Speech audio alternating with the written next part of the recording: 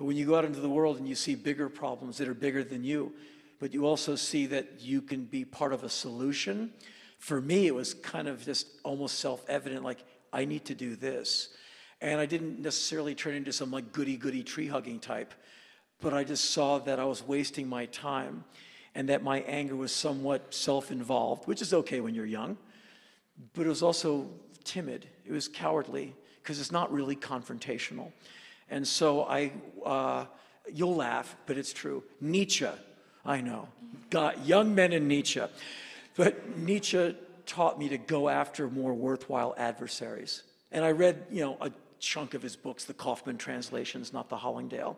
And I did get some good out of it. And that was the main thing I got from Nietzsche, was like, pick really good adversaries, ones that can hit back.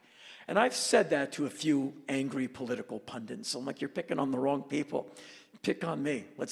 Because I will stand here and go toe-to-toe with you. And so I won't name any names. I'm just saying that they pick on people who can't hit back. One time I advised one right-wing political pundit. I said, you're up against this person and me and that person and that person. Me, I'm taking on famine. I'm taking on thirst. I'm taking on food and water insecurity and water and airborne diseases globally. And you're taking on that guy because he is okay with Bill marrying Tom.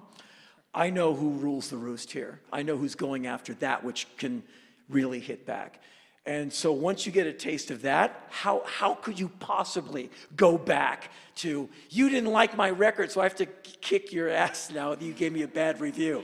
It's been impossible for me. And maybe that's just me meeting maturity. But when you're traveling and you see injustice, like if you see... I see it all. I see it in my own area code. I see it everywhere I go. How does it not make you furious?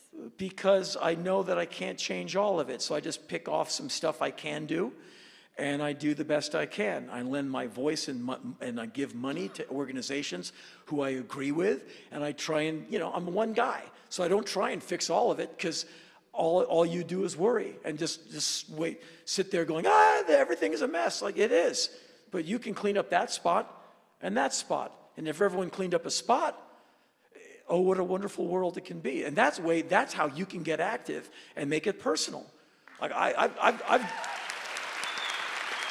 as soon as you can own it and have some ownership of, like, I did that, then all of a sudden, man, it becomes addictive. Giving, being part of a solution, you can't wait for the next opportunity, which I'm sure you understand what I mean.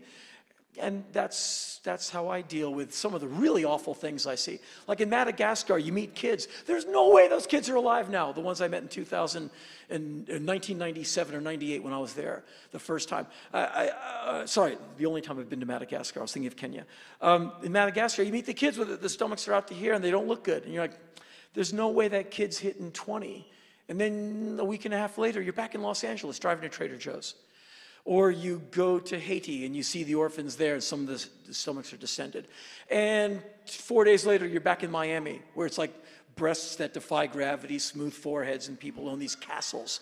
And you're like, wow, I share a planet with that place. It's 90 minutes by plane, and I'm going back home. Or when you go to Tibet and you see the Chinese soldiers crushing the dignity of Tibetan people. And there's some of these most gorgeous humans, the elderly, are the lines in their face, the strength in their hands. They're begging for a portrait. There's beautiful, gentle people, and the Chinese are just destroying that culture. And you see it, and you weep, and you get on a plane, and you go home. And so it's very easy to feel like a schmuck unless you do little things here and there. Otherwise, all you feel is sadness and futility. I can't do it. I gotta be able to move on something. Sorry for tying a long tail onto that kite, but thanks for asking.